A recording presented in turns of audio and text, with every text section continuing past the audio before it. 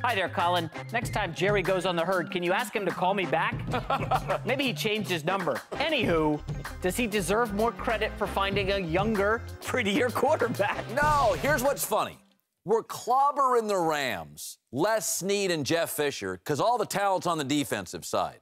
Now I'm going to praise the Cowboys because all the talent's on the offensive side. Between the two, they're not going to win the Super Bowl. They're both lopsided. Dallas's offensive talent's fantastic. They don't have a legitimate corner. They have one linebacker, Sean Lee, who's always hurt. They have no pass rushers. Their safeties are below average.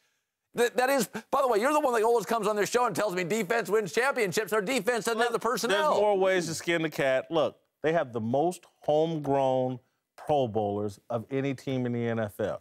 Jerry Jones' incompetence is greatly exaggerated.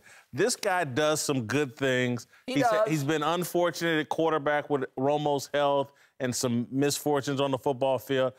Listen, I like their offensive line. Jerry built it. I like the drafting of Ezekiel Elliott. I like Dak Prescott.